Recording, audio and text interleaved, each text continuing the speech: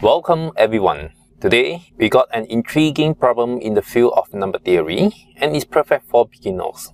Let's dive right in. Here is the challenge. Suppose A, B, C are three distinct integers such that x equals 23 is a solution to x plus A times x plus B times x plus C equals 5 to 1.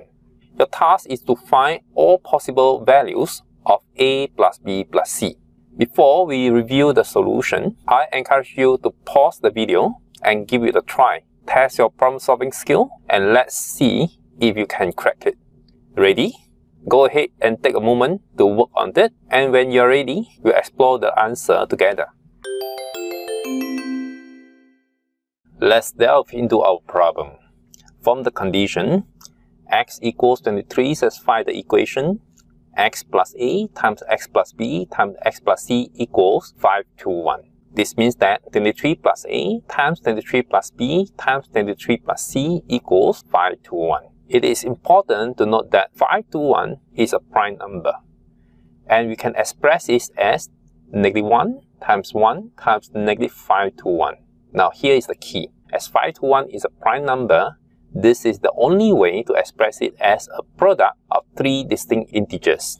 And therefore, the sum of 23 plus A, 23 plus B, and 23 plus C equals -1 plus 1 plus -5 to 1, which simplifies to -5 to 1. This means that A plus B plus C is -5 to 1 minus 3 times 23, resulting in -590. This problem is ideal for beginners. Emphasis of the knowledge that 5 to 1 is a prime number and the uniqueness of the distinct integers A, B, and C. In conclusion, there's only one answer to this question, which is -590.